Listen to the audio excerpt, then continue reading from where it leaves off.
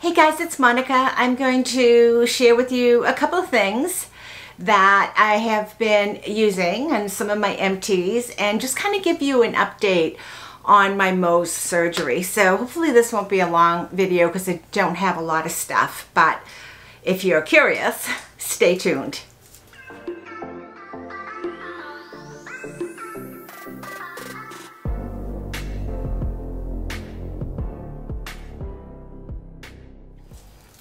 So thank you so much for joining me. For those of you that are here because of the Mohs surgery, I'm going to include some images that that you can see. For the rest of you, you might want to skip, fast forward for a minute so that you don't get grossed out. But for those of you that are really curious as to what happens when your face kind of gets disfigured and your self-esteem gets blown out of the water, then this is for you, at least this part. So I had Mohs surgery on my face on June 22nd, and it was right here. And the surgery, as you can see from the photos, the surgery went from the very corner of my eyelid down to the very edge of my nostril. And I was so grossed out looking at myself. I seriously did not think my face would ever be somewhat normal. Now, they did prepare me for the fact that I would have swelling and I would have, scar tissue and things of that nature, and it was going to take a good year, maybe even longer, for my face to kind of recover. And the hope was that it would recover nicely without having, potentially a ton of plastic surgery on the scar. So on the June 22nd, I went to an awesome surgeon, and they got all the cancer cells out, and I had clean margins. But again, I had all of that scar. I think I might have had like 12 stitches on the outside, and I don't even know how many on the inside. But anyways, what I'm going to show you is the progression of sort of each month until now, 5 months later. It'll be 6 months right before Christmas. I'm not too sure when you're going to be seeing this. This is filmed a little bit after Thanksgiving. But I just wanted to show you that there is hope. I mean, even if you look at the last photos of my scar, basically without any makeup. I do have some eye makeup on the very last one, but without any face makeup on, and you'll see that the scar is still there, and I can see the puckering around my nostril, and that's where a lot of my scar tissue is. And to get rid of that scar tissue, it'll break up if I massage it, but it takes a long time, and that's a real hard spot to massage. So I've been using my Foreo. I have a Foreo, I think it's Foreo Mini, and I've been using that very, very lightly on the vibrating, just right in the corner here that I can't seem to get with my finger. And so far, and I mean lightly, I don't put a lot of pressure on at all, but so far that's, I think, been doing really well. All I've done on my scar is I've done 2 ScarAways. I will link them below. I have a ScarAway gel, and then I have one that's a little bit more advanced, costs a little bit more money, but that also has the SPF factor in it. So both of them will be linked below. If you know anyone that's going through Mohs, highly recommend it. Until I got clearance to actually start to do other things on my face, I stopped using my Retin-A. I stopped using any, of the normal skincare. Normally I would do vitamin C, etc. I stopped all of that. So I'm so happy with the results of my scar. And, I sometimes will look and I'm going, wow, I can see the swelling. I can see that I'm still swollen on this side of my face. And, this cheek is fatter than this cheek, but I think that will probably settle down. It's been 5 months, so we'll see what 6 months brings us, but have faith and have hope. Get that stuff off your face. Use plenty of sunblock. That's the big thing for me that they said, as I was healing, because I had my surgery in the middle of the summer, and here I am, I went camping, went away. I tried to lead my most normal life, but I wore a ton of hats, and I wore hats that had built-in sunblock. They have hats where you can buy the material that has SPF in it.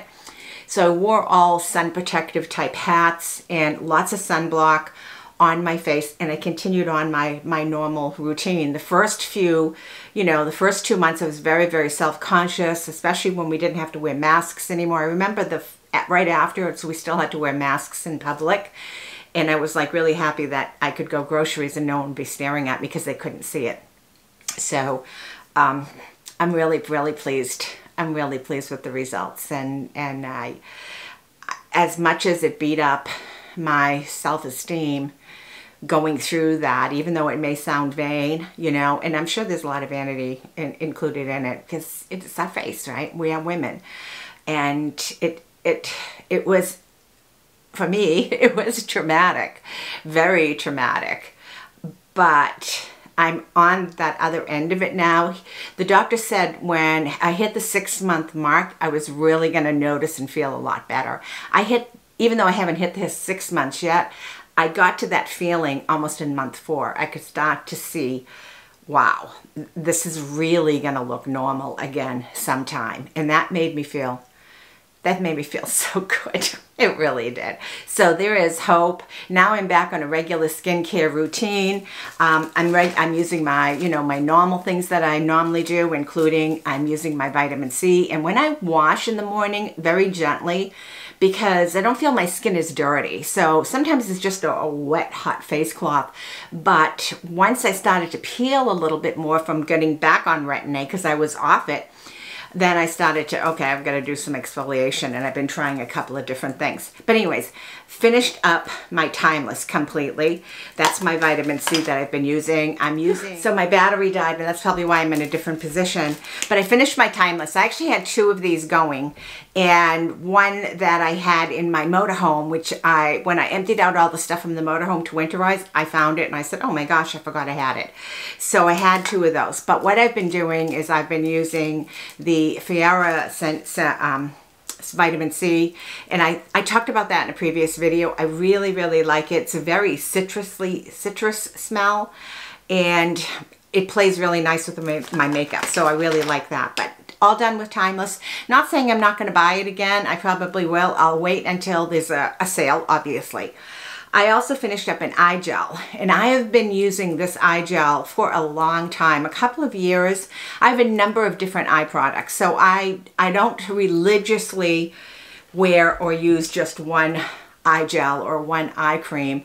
I use whatever I have, whatever I can buy that I like or that I want to try, but I faithfully use an eye cream or an eye gel. I know some people don't believe in it, but I do, and I have every day forever. And even before I was into makeup, I was removing into skincare, I should say, I was using, since I was a young girl, baby oil to remove my eye makeup.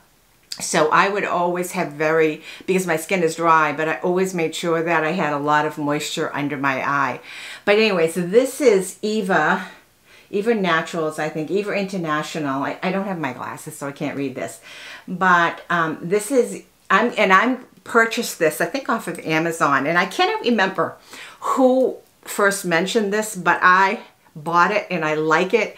And I have it in my basket to buy again. I'm still going to go through some other stuff first, but I just like this. This has been my go-to. I like the way it applies. I like the way it feels. Sometimes I'll put this on and I will use my little jade roller, and I have one side of my jade roller small, and I roll along my eyes. Speaking of eyes, I finished. This is the Hydra Boost Eye Mask. Dr. Denise, and I don't know, I like it, but to tell you the truth, I actually started to use, and I don't even know where I picked this up, and wherever, whatever eye masks you use, if you like eye masks, which I do, but I ended up picking this one up, Wander Beauty, and this is Baggage Claim Gold Eye Masks. If I can find a link, I will, because sometimes I buy them in the store, sometimes in Ulta, sometimes in TJ Maxx, wherever I am, Marshalls. I always go to the masks because I love face masks. These eye gel masks were awesome. When I put them on, I actually feel a tightening under my eyes. No word of an exaggeration. I put them on and I let them sit there, you know, and sometimes I'll take my jade roller and I'll roll a little bit, but I put them on and I can see a little bit of a difference. Now, it's only temporary, right? It's not anything that's going to be forever, but yeah, I have a few of these and I'm going to be on the lookout for more of these, because if you're going out somewhere, you're tired, you want to just treat your eyes really nice and you like an eye mask like I do, these are awesome. These are really awesome. Now, I did like this one a lot, but, you know, I don't think price point, I don't think there's a big difference, you know, between an expensive eye mask and a more reasonable one. And I can't remember what the Wonder Beauty one was, but these were the best. I really, really like them a lot. Speaking of masks, I have gone through, this is SpaLife. I'm pretty sure I've picked up all my SpaLife masks in TJ Maxx. And I've gone through a number of these. These are, I will put these on, and because they're really cold and sometimes it shocks me when I get up and put this on, I will sometimes just put it in the palms of my hand before I open it up, just to warm the mask up a little bit. But then I put it on and then I will take, and I would normally go with my jade roller or the new thing that I'm doing with Babs, the stone. But, you know, I just kind of rub it in and then I just pat it in, go down my neck. I love these. So I'm a mask baby. These are awesome. I'll definitely get more of them. This is the SpaLife Hydrating Facial Mask. I'm sure it's not picking it up. So the other thing I finished is I get a member's mark from Sam's Club. I usually buy a huge box of their makeup removers. I like these. These are very, very reasonable. I don't take all my makeup off with them, but there are times when maybe I want to retouch or I just want to refresh, or I start to take them off and I will use the, I really like these. I had a number of them in my motorhome, but yeah, love them. Now I've already replaced this. This is my Estee Lauder Double Wear. I have it in the shade Pebble. I buy mine usually at the cosmetic company outlet store, and when Pebbles is a hot, Pebble for me is a hard shade up here in New Hampshire to find at the outlet. But when I was at the outlet last time, I think I had showed the bag. I was absolutely thrilled. I got 2 bottles of it. You get 2 bottles for, I think it ended up between the coupons and everything, the 2 bottles probably cost me $28. That's less than what you would pay for one at a store, even when they're on sale. So yeah, that is my go-to. I put it on very lightly. It is a full coverage and I do put it on very lightly, but I have veins that I really like to cover as much as possible, but I like it a lot. I also, and I have tried a number of different spray mists, you know, makeup setting mists. This still is my favorite. I really like this Morphe Continuing Setting Mist. I've never had a problem. I know somebody said that they've had a problem spraying it. I've never had a problem spraying it. I think it looks really, works really awesome. I have a small bottle for traveling. I also have a few other setting sprays that I'm still using, but I'm trying to really finish up what I have before I buy anything else. I have plenty of this. This is the e.l.f. Instant Brow Pencil. Instant Lift Brow Pencil. I don't think anything but surgery will give me a lift on my brow. But maybe Botox would. I'm trying to convince Jay to let me have some Botox. You know, I could just go do it and he probably would never notice. But we are on a kind of a like a no-buy. We have some really strong goals that we're trying to work through for this coming 2023 that are super important for us. So we're both contributing to, you know, being really conservative in many ways. But I could just go ahead and do, he would never know it, but I'm kind of afraid because I've never had Botox. I've never had anything other than a facial twice in my life. That's it. And I'm 68. So I'm kind of afraid of how it would look. But my 11s, even though I sleep with a frowny, I'm really good sleeping with a frowny. I'm just starting to really feel that they're there more often. than I like. You know, I can see them, they're way more visible. So I'm trying to convince Jay of that, but he's not on board yet. And I haven't done it yet. But I'm afraid, like, if you do it, like, what if I come home and I'm like, I can't move my eyes or something? I don't know. But anyways, thoughts, you know, these are the things I'm thinking about anyways. Who knows? But I like this. I actually have purchased 2 more when they were on sale. Elf is dirt cheap. So, and that's probably the best brow pencil that I have used on my brows. Now my brows are, some of you said I should have my brows done. They're too light. And you're probably right. I just, you know, I can't, when I really darken my brows up and all of that, I feel like they're Betty Davis eyes, you know, when she had, or was it Betty Davis? With the really thick brows, that movie star way back in the day. Joan Crawford, that's who it was, Joan Crawford.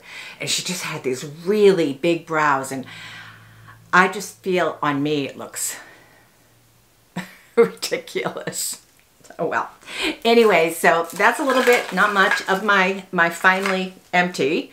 And just to update on my skincare, I probably will do more of a dedicated video on skincare because I am back to using my Retin-A consistently and my skin is peeling, which I'm actually happy about.